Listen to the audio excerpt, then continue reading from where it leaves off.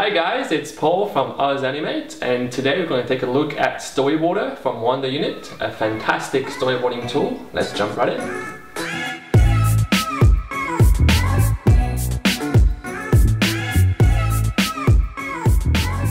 Okay, here we are in Storyboarder, and straight away I can notice a beautiful interface. It's very simple, looks great.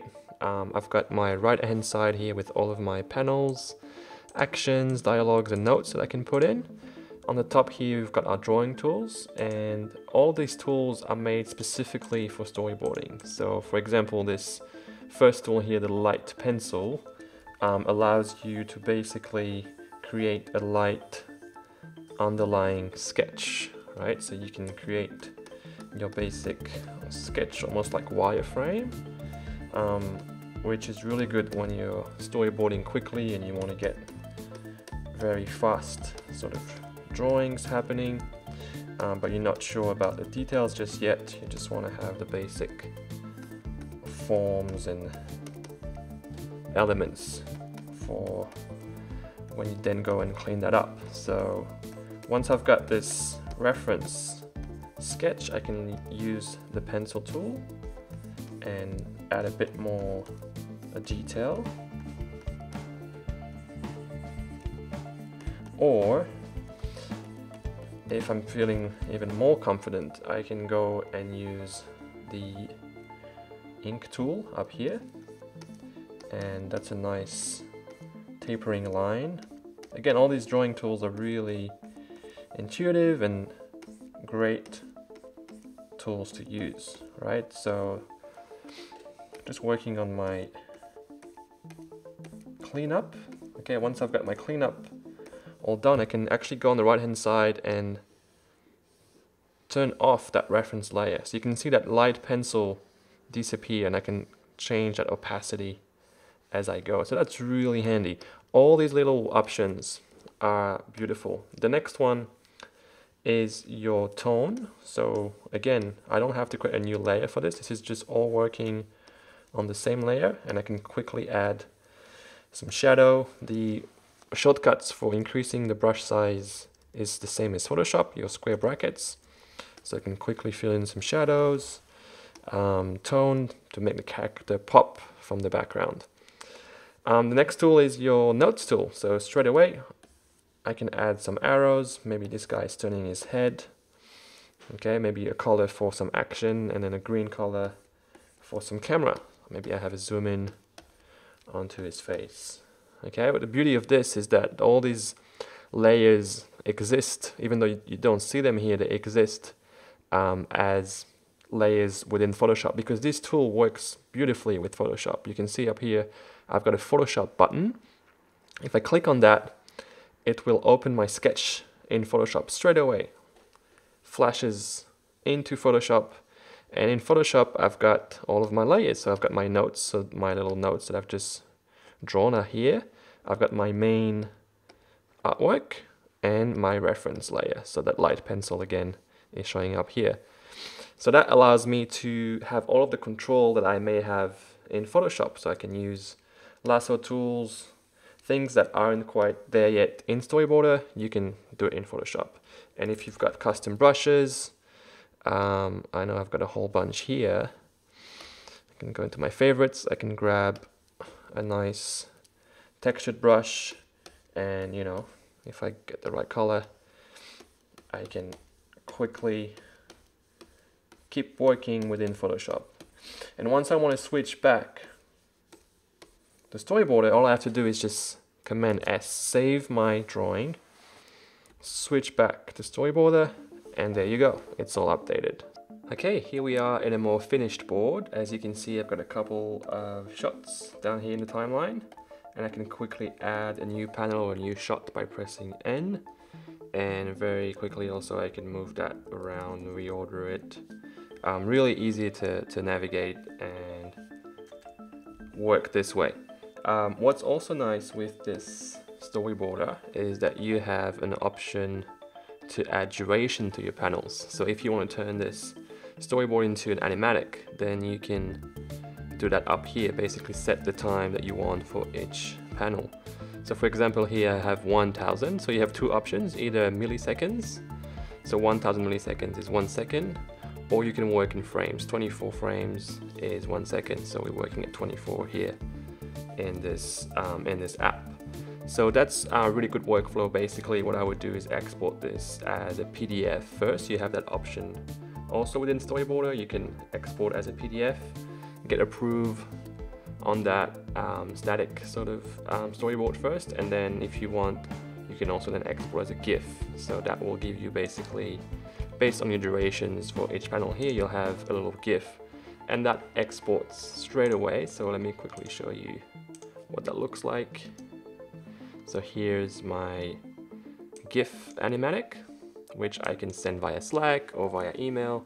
It's very light, very quick and easy to get a rough idea of what the finished thing will look like. So that's something for your director, for your client. You can see also I've got the captions for what the VO is saying. So that's also super handy to do. Once that's approved, you also have an option within Storyboarder to export for your Final Cut and or Premiere. So exporting that, let's do that quickly. Gives you a folder where you have all of your PNGs, and you also have an XML file. So basically once you import that within Premiere, you can have all of your animatic timing ready to go. So you don't have to do any editing. It's all ready for you, which allows you then to quickly edit your timing, just fine-tuning it, putting some audio, and exporting a more finished animatic for your piece. So really, really powerful features in Storyboarder. Sometimes the worst possible place for getting ideas or inspiration is in front of a computer. That's why a lot of storyboard artists like to draw on paper, sketchbooks, or whiteboards, anything that's outside of the digital space. Luckily, Storyboarder has a fantastic feature that allows us to do just that. All you have to do is go into the File menu and print a Storyboarder worksheet.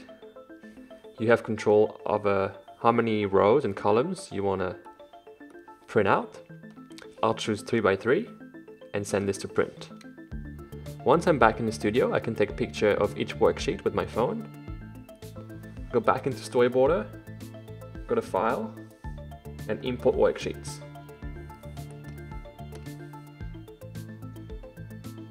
I can then set my corners,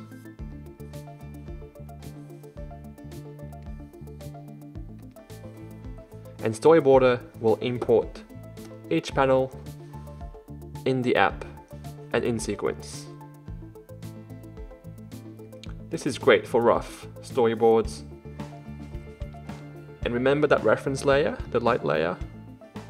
Those panels will go directly on that layer. So I can then go and grab my drawing tools and start refining my sketches.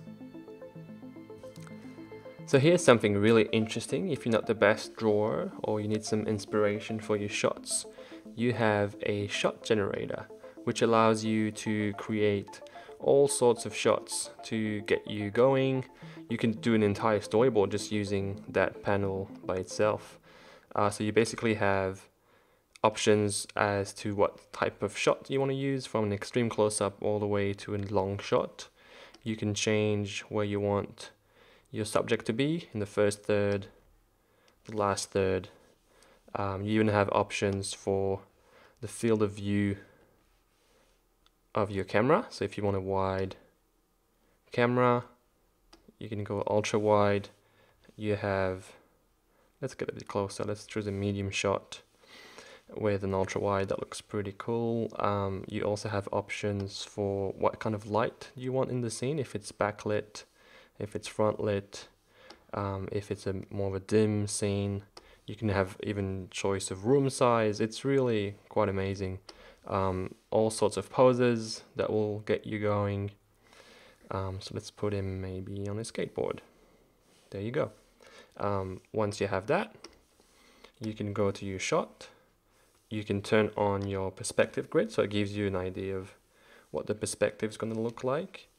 And remember that I've got to click on it first, I think.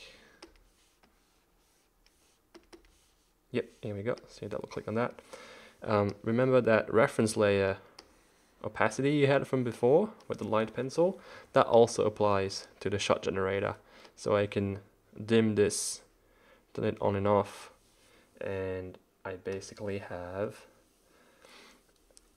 a template, right? I can start to draw my character on top of it if I need some reference. You can change the model to a male, female. Box model is another option. Double click on that to update. But that perspective grid really comes in handy.